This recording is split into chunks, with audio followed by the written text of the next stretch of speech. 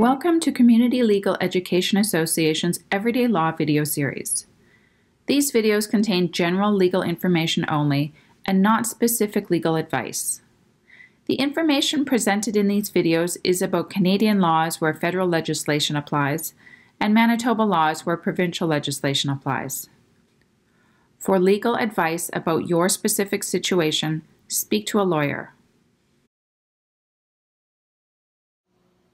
I just signed a contract to pay for a new roof for my home, but now I don't want to go ahead with it.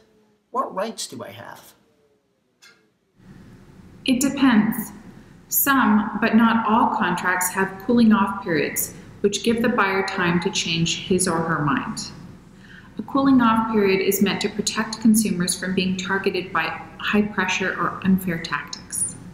One type of contract where customers are allowed a cooling off period is a contract with a direct seller. A direct seller is a person or company that makes the deal outside of his or her regular place of business without being invited to do so by you. This could be by making sales door to door, or at a trade show, art exhibit, or other place that isn't their regular place of business. These types of sellers are legally required to be licensed as the direct seller and to give you notice of your cancellation rights. If you want to cancel the contract, you have to give notice to the seller in writing within 10 days you get the statement of cancellation to cancel the sale. It should say that you are canceling the contract and include details of the deal that you made. You should keep proof that you delivered notice to the seller.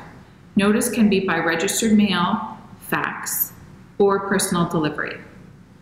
Keep in mind, many contracts do not have a cooling off period, even though they are for large purchases.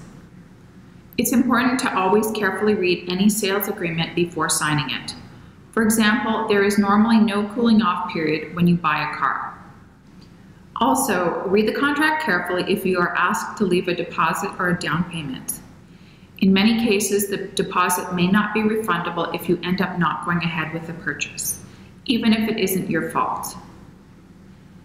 It's always a good idea to ask to have some time to look it over before you commit.